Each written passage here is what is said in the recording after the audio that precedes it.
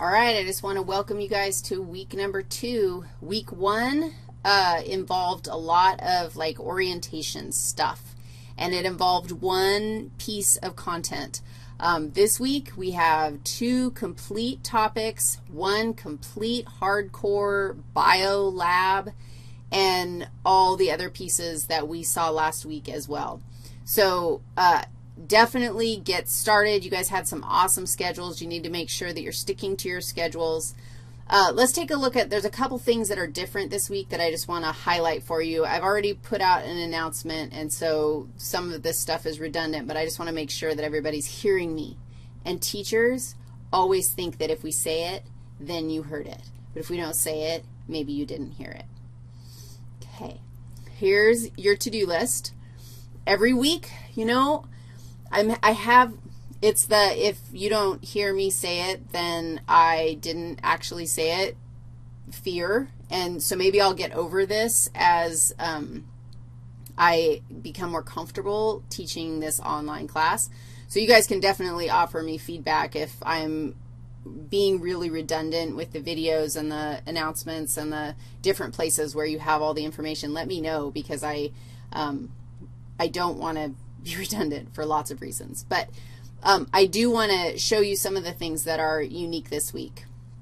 First of all, if anything is new, I am going to discuss it or mention it in this to-do list.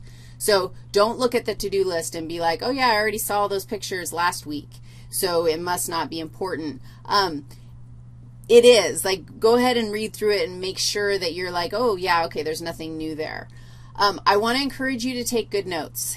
And this part, like if you're not in there taking notes like you would in a face-to-face class, then you're doing something wrong. Like you need to slow your roll, slow down the video, whatever, but be sure you're taking good notes. And you've got 2 video lectures this week, and the chemistry of life is related to our lab. So whether you do the lab first or the lecture first, they're going to inform each other. So there will be pieces of the lab that won't make sense until you watch the lecture. There will be pieces of the lecture that will go, oh, after you do the lab. I'm switching up the Muddy Fun chat just a little bit, and I want to address that with you.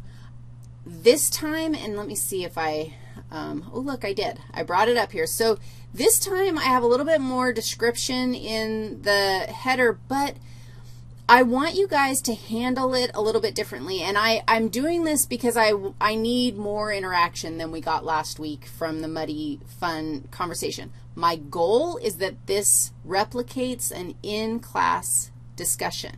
There are things that happen during class time when I am with my students in the flipped classroom that definitely did not happen last week. And so I need to make sure that you guys are thinking about stuff and that you're talking about stuff and clarifying misconceptions quickly. So what I did is I actually posted some questions in there. You do not have to address any of them. You don't have to, and probably if nobody addresses any of them, I probably won't do it like this anymore. My thinking is this is an example of a question that I would post to my face-to-face class, and then we would talk about it. So people would post responses, and then we would identify places where there are misconceptions. I would like to think that you would be willing to interact with these questions, and they provide a little bit of structure to this discussion. But again, if you're like, I don't feel like answering that question, or I feel like I already know the answer to that question, that you don't have to discuss. But it's actually an easy way to engage in a meaningful way with this discussion board, so it's an easy way to earn your points. Now, the other thing that I would like to request is that if you still have the option of posting your own questions, and if you would use, I wrote the instructions up there, like it's header 4 formatting. If you would format your post with a title so that people can look at the title of a post and go, oh, that's something that that's a discussion that I'm interested in engaging in. That's something that I didn't understand. And then we can reply just to the piece that is interesting and necessary for you. My idea is that there are, I think there are 22 of us at this exact moment, and having 22 people's worth of meaningful discussion to sort through might be overwhelming. So if you have something related to one of these topics that I've already posted, you can just reply to that topic. But if you have something that, oh, I really want to talk about this cool thing, or this thing that I learned, or this thing that's really confusing to me, just give it a meaningful title so that everybody else can find it and come in and participate if it matters to them. I'd like to try that and see if I can improve the value of my perception of the value of this discussion. We don't have time for anybody to be jumping through hoops in this class. So I really would like to see you take advantage of this, thinking through like what it would be like if you were in a face-to-face class. Okay, so that's the change that I'm making on the Muddy Fun board. Now, Muddy Fun goes away Tuesday night at midnight. So you have to have engaged in this discussion board by then. And I'm doing that because I want to move you along. Like, you can't spend too much time. You can't save it all till the weekend. Like, you're going to be a sad, not successful human if you do that. So if you look at the module again, you'll notice that topic A, we got ready to go. Topic B, I'm not posting that until Tuesday. Tuesday, this next video will open, and I'm doing that on purpose, again, just to force you to pace yourself.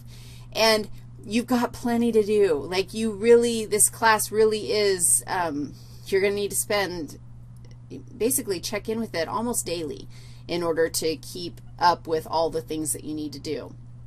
So I'll publish all of that stuff on Tuesday sometime. The lab is ready to go. Now, something that I'm doing a little different in the lab, I am asking you guys to sign up for a time that you're going to take the lab. What am I trying to say? When are you going to do the lab? And I'm making your groups based on when you're going to do the lab. So far, I have a rockin' 9 people out of 22 who have chimed in with when they're going to do the lab. The link to this page is actually in the to-do list. It's right there, new lab groups. When you click on that thing, it'll take you to this page. All you have to do is sign up for when you're going to actually do the lab. If you find that your name is now in bold, I've put you in a lab group, and you're actually good to go. Like, you can begin having a conversation.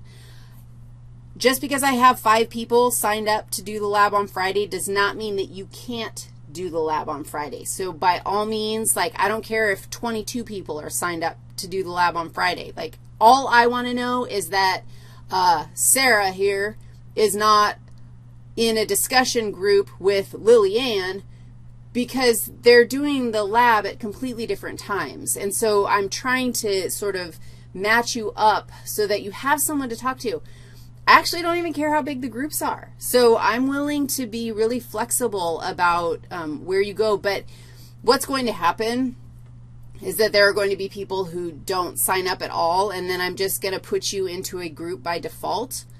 I would like to keep the groups the same. Like, I would like you to have your group for a couple weeks and get comfortable with each other and kind of get a plan going on, rather than switching the groups up constantly. So my thinking is that if I can match people up with when they are more likely to do the lab, and then we can allow people to actually form relationships with the people in their group, that the quality of what happens in those group discussions will increase.